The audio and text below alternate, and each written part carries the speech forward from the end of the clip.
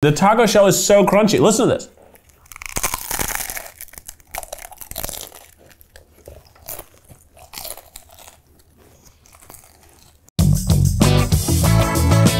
But the single best chicken dish from KFC is the chicken pot pie. I think it was amazing. I know that's not fried chicken, but I'm being totally honest when I say the chicken pot pie is one of the best pot pies I've had. I would eat a whole chicken pot pie right now. Oh, yeah. It says that you're gonna go on an adventure. Oh my God. Everybody hold up. I ate this first. And it said, you are about to embark on a journey that will end with you eating a handmade pot pie. I just got chills. I love those fucking teenager caramel iced drinks. Whether they be frappuccinos, iced cappuccinos, iced lattes, I don't give a shit what it is. They all taste the same and they all taste good as hell. They're good. I liked the mini tacos. I like the taco, okay. Jalapeno poppers, a star everywhere I go. I guess it's kind of like, I think Jack in the Box is the second best option for wherever you are. Jack in the Box, you really are a Jack in the Box, where sometimes it's a happy clown, sometimes it's a scary clown, and I felt like the menu was always that, bouncing around between things that I really liked and things that I really hated. The best of the day is specifically the hamburger patty. It was amazing in the burgers, it was amazing under the gravy, it was amazing by itself. I mean, normally when you get those basic kids burgers or cheeseburgers, you get them because they're plain. But these were not plain. So flavorful, so amazing. They had that Thousand Island type signature sauce on it. The best items were those signature sandwiches. I think the sandwiches were phenomenal. They were exactly what you wanted them to be. You look at them, they're beautiful. They almost look unreal. The turkey, it was super great in those sandwiches. I think that just the turkey market fresh sandwich is the best thing they have at Arby's. The best thing from Pizza Hut, I think, was the Super Supreme, the Ultra Supreme, the Extreme Supreme. I just think that Pizza Hut is best when it's got the cheese, the vegetables, the meat, the sauce, and the crust. Bada bing, bada bang. The thing I like the most are the kids' taco boxes. So their crunchy taco was actually quite a good shell. Being able to build it myself allowed me to control the portions I wanted. Maybe I want a little chicken, maybe I want a lot of chicken. I feel like a children's cereal mascot, because I want what the children are eating, not what I've been eating. It was really good. Easily the best thing I've had all day. $5? $5. This is a great deal. The number one best was the bloomin' onion, but everybody knew that. So my real number one best, the Kookaburra wings. I just thought they were delightful. Holy shit, wow. You know, I knew that they did like the bloomin' onion batter fried chicken, like at some point during the pandemic, but it's so good on these wings. It is such a unique wing flavor, and I normally only ever want buffalo wings. These are delicious. I want to have a second. I'm just gonna make sure the leg quality is good. I'm gonna regret this later, but it's so good.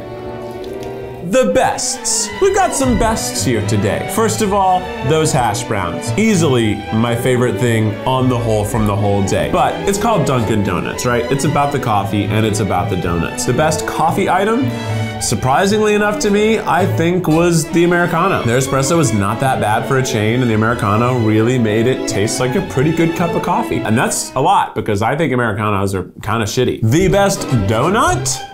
I love the cake, but I just love the cake in general, so I might have given it more credence than it was worth. The Munchkins, I think actually, maybe my favorite thing was just the plain glazed Munchkin. You know, that's as much as I want from a donut typically, and it was really good. It was a good yeast donut, quite tasty. Also shout out to the cake donut, love those, and the breakfast sandwich. The best item I had today, it's tough. You know, I think I gotta hand it to the jalapeno line of burgers and chicken sandwiches. Actually, probably the best thing at Wendy's is the bacon. Bacon Fest is here. It is truly the best ingredient they have. Everything the bacon was on was better, and I think that is something that should be praised in a world of fast food where most of the bacon is total horseshit. The sugar-cured ham was delicious. What a delicious ham, both at breakfast, both the thicker piece at dinner, was a great piece of ham. I really liked it. I think the best thing in terms of ice cream are the cookies and cream. I've had a lot of cookies and cream ice creams. I've had some be too sugary. This felt like exactly what you want. There's something simple to the cookies and cream, and it was great in the milkshake. It was great in the ice cream. It was just satisfying. Now, other shout outs. I love the Tax Crunch. I love the entire idea of a restaurant being like, hey, tax season, what can we do with it? I think that's funny, and it's actually pretty good flavor. And of course, I love me a good banana split. I think they crushed it. It's exactly what it should be. I have to always throw out an honorary best to that chicken sandwich. It is so good every time, so delicious, perfectly fried, so much. Mwah. But I did have a burger today that I think I enjoy better than the normal burger, the Smoke Shack. I thought it was so flavorful. Those peppers, albeit a little too spicy for me, brought so much fun, delicious flavor to the burger. I will say that the spinach and feta and the breakfast burrito are the best breakfast items. You know, the lattes were mostly good. Like, I never get them. I'm always like, no, I don't want a latte. And finally I sat down and I tried them all, and you know what? They're actually pretty okay. The cinnamon dolce is definitely the best flavor spice thing going on there. I think that in your coffee, that in your latte, that in your cappuccino is a great way to go. It was even good in a weird apple juice. That Supreme Club, man, that is a fancy sandwich. That had so much going on. A little too much going on maybe, but it was really good. That Goofy Peter guy's special that was roast beef with pepperoni, it was also good. Honestly, tasted exactly like the roast beef sandwich. The Italian sandwich was excellent. Those various ones that all tasted the same still tasted good. Ham.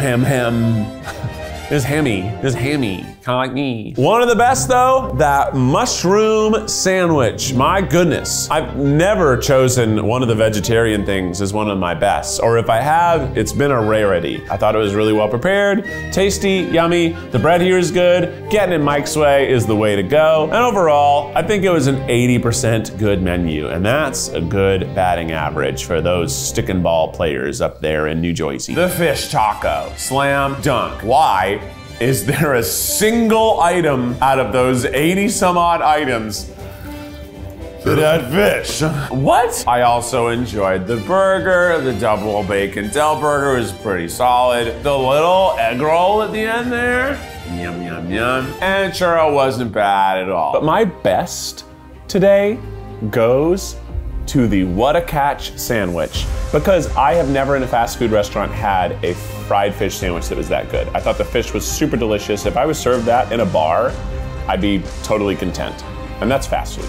So that, you know, a bar is, you know, you got fast food, you got like fast casual, you got bar food, you got real restaurant. That's like 2 tiers of restaurant class above. For the first time ever, I'm going to say that the best thing at Nando's were the salads. And that is because the salads were so good, you would expect them to be from a salad restaurant. The fact that a restaurant like that could make salads that good makes me want to endorse the healthy choice. If Popeyes got rid of everything on the menu and only sold a sandwich, I think they'd still have the exact same business. And I loved their queso. I took a few sips on that cheese. It was delicious. That cheese is good. What if we just sipped it? Zazzy. That's good. Yum. But I think my winner is going to be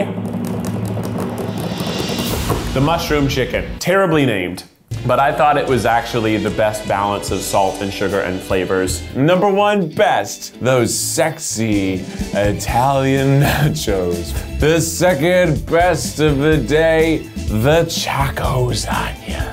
And the other one that was the best of the day, the chicken marsala double down with mashed potatoes. There were some bests, okay? The salads. Even though the dressings were wrong, the salads themselves, I think, were some of the best casual American chain restaurant salads that I have had. I think with a few changes of the dressings, they could be the best things on the whole menu. The ribeye steak was perfect. Honestly, I think it was better than the ribeye steak I had from Outback. The best section by far were the pastries. The pastries, to me, are really the reason to go to Panera. And I always thought of Panera as a soup and sandwich and salad spot. It's not. It's a pastry place. It's a bakery. And of course it is. They were founded on making bread. This is the Brussels sprouts. Brussels sprouts.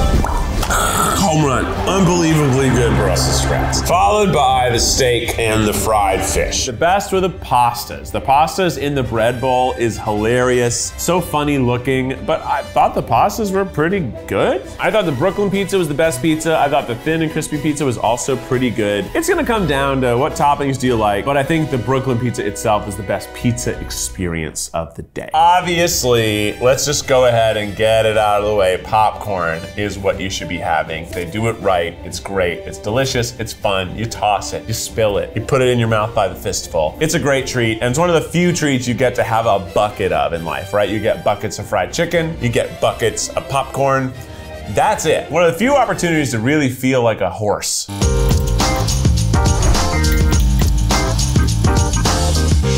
You only get one life, and I'm gonna take mine.